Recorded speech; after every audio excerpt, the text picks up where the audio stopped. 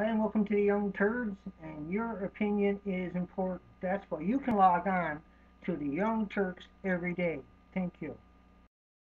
You're being brainwashed.